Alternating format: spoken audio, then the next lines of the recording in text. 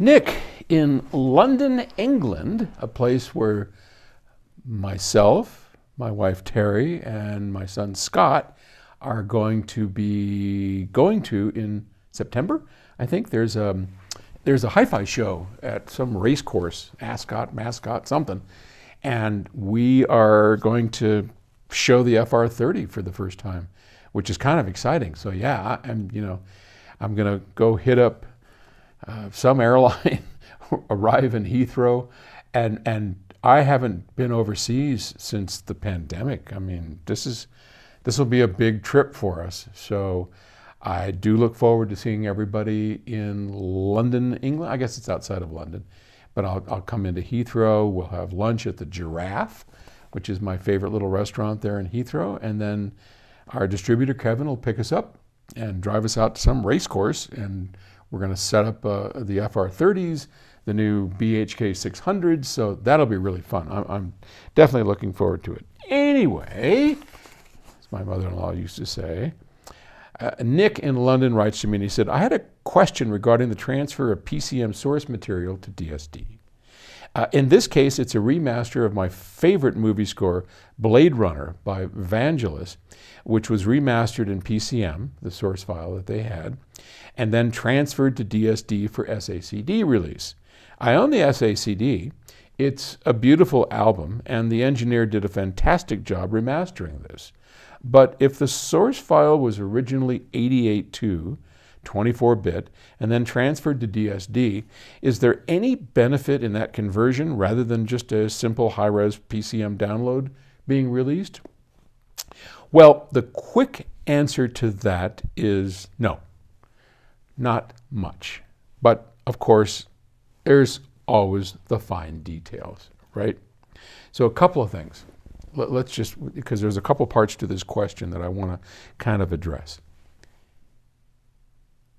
In general, in a simple sense, if you take an original PCM recording and you simply convert it over to DSD and put it out on an SACD, it technically isn't better for sure, and it's probably a little worse because in order to go from PCM to DSD, we have to put it through a filter. Now, at Octave Records, we have a filter that that can go the other way, DSD to PCM, without any affect.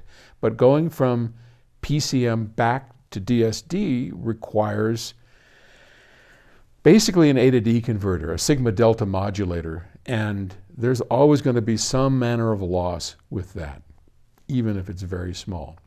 Now, having said that, a couple things to think about.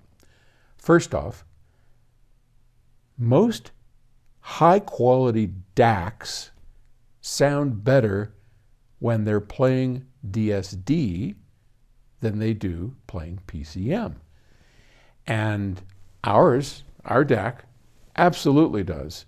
So two identical files, one's PCM, one's DSD. The DSD is going to sound better because the process within the DAC is so very different that it sounds different. We hear that difference.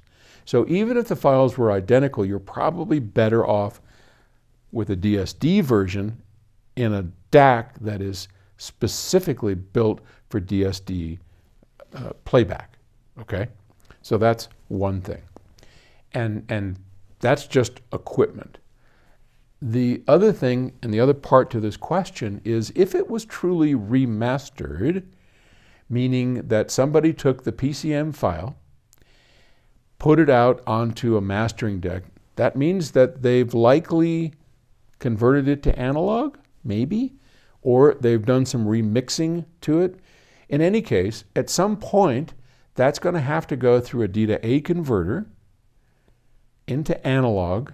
This is the likely sequence of what they've done, and then go through an A to D converter into DSD. And in that process, in that mastering or remastering process, there's a likely chance that if they knew what they were doing, they could have gotten a more analog sound to it, a more lifelike sound to it.